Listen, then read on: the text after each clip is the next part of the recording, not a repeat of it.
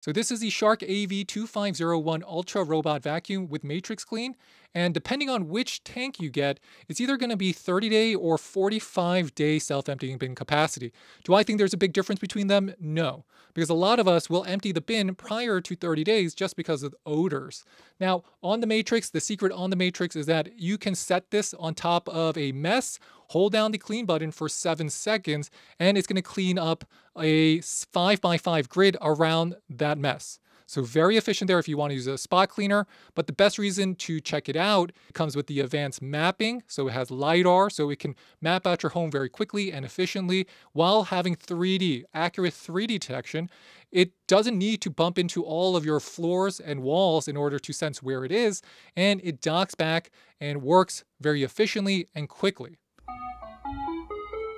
This self-empty bin is tried and true technology because all of these Shark Robo vacuums are using this bin, even the more premium editions. So what is really the difference here? It is that the unit itself is not going to be as premium, it's not going to be having the same suction power, and it doesn't have the same detection system that you get on something like the Shark AI or on the Shark Detect Pro. But if you look at the unit itself and you are actually going to be using this, it really reminds me of a more powerful iRobot i3 because it doesn't come with the front-facing camera like you would get on a J7 or a Shark AI, but it will still be able to finish about 90 to 95% about floors as long as you program it correctly. So let me walk you through how to program it, let me walk you through how to use it, and let me help you decide if the Shark Matrix is going to be the best robo vacuum for you and your home. We're going to take it out of the box here, so let's take it out. Here is going to be the instruction manual, so it's going to just give you pretty much a quick rundown on how to set it up. Here is going to be the self-empty base as well as the robot. Let's take a closer look.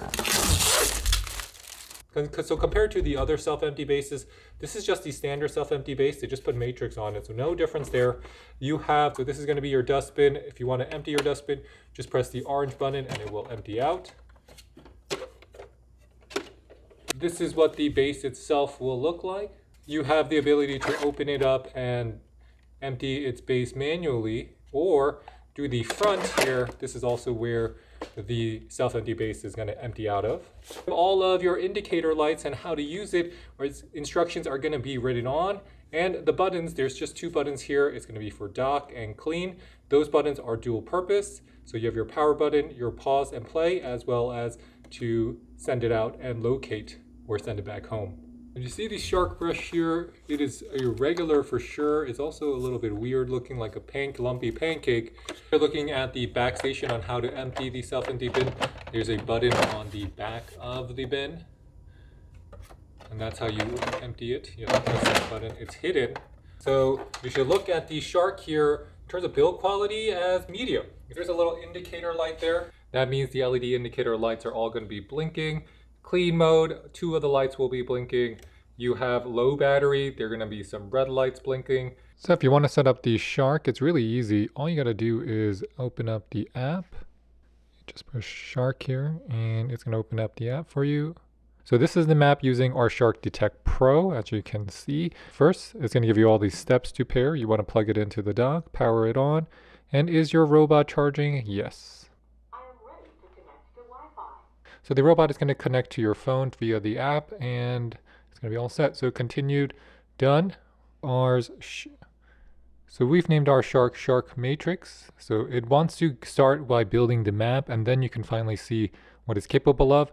So even though the Shark Matrix is going to be the same price as the i3 will not come with the same no-go zones and no-go areas that you get with the Shark Matrix.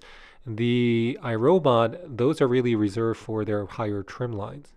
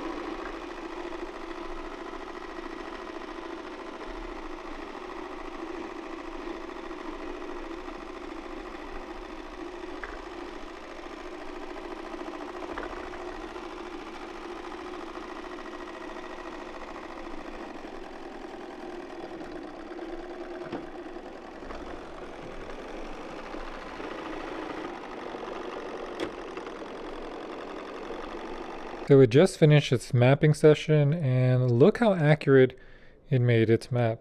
I mean, the Lidar is identical to the Detect Pro on the Matrix, so it does a very good job here. So we're going to approve that. It looks exactly like the map we had on the... So now it allows you to create and name your rooms and to produce your no-go zones. So this, you can add rooms. I do highly recommend setting up the no-go zones, because if you set them up properly, your machine will always finish its session, generally speaking.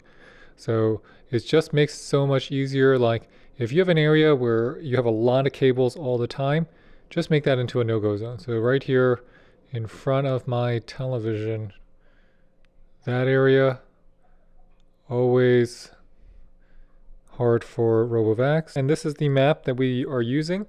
Now with this map, it will be able to pretty much finish every single time. And that's what I love about just figuring out your map. It's the secret to getting and maximizing the effectiveness of your RoboVac, period.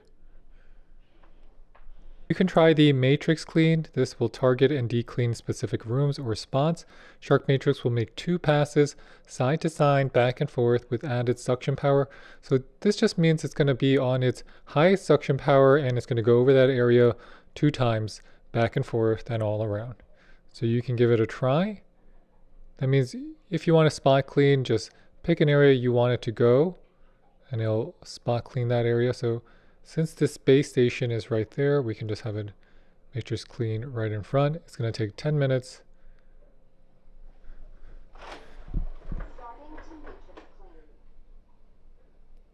And it says starting to Matrix Clean. One of the coolest things about the Shark Matrix is that you can use this as a spot cleaner. So instead of having to get your vacuum and place it there where the spot is, you can just place this where the mess is. So let's say you just spilled a mess right on the floor and it is right there in front of you. And you're like, what do? I don't want to get my vacuum. You don't need to get your vacuum. What you can do is just take the Matrix, place it right in front of it or around it. And I'm going to hold the clean button for about 5 seconds. 1, 2, 3, 4, 5. Starting to spot clean.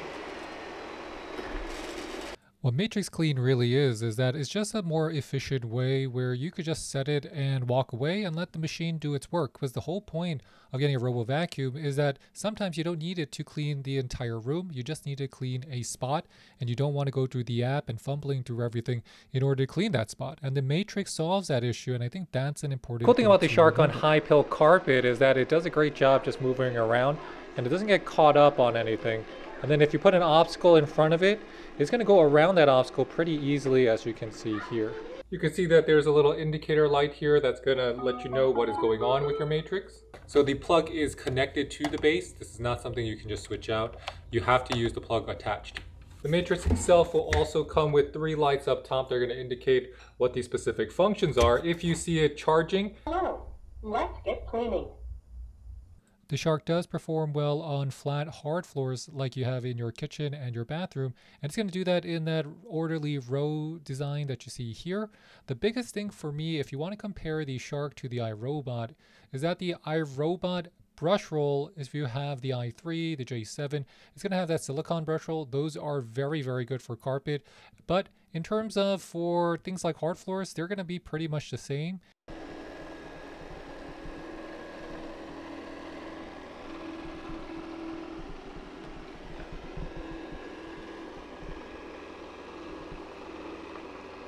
so the Shark is very good at docking itself, one of the best, but let's see how loud it is when it empties itself.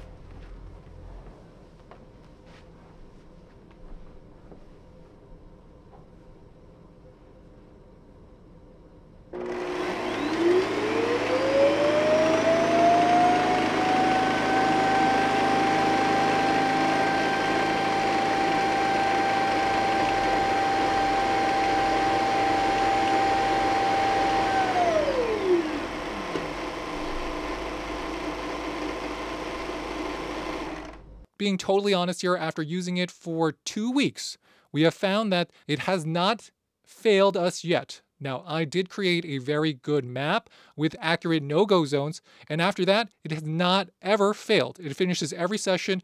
The only drawback for the Matrix is that it is the noisiest of the RoboVacuums we tried really at this price point, and the self-empty bin, even though it's efficient, very good in terms of, air purification, working, small profile, and it's bagless. What the biggest drawback is still that self-emptying bin is noisy. So combine it together. If you're okay with a little bit more noise and you're looking for a solid value with more power and advanced mapping, the Shark is a winner in my book, and it's very, very good. And with that, if you have any questions, please leave them in the comment box. We will get back to you. And please hit that like and subscribe button because it really does help support our channel. And I'll catch you next time. This is Dave with the French Glow, showcasing to you our Shark Matrix RoboVac. I'll see you soon. Bye, bye, bye.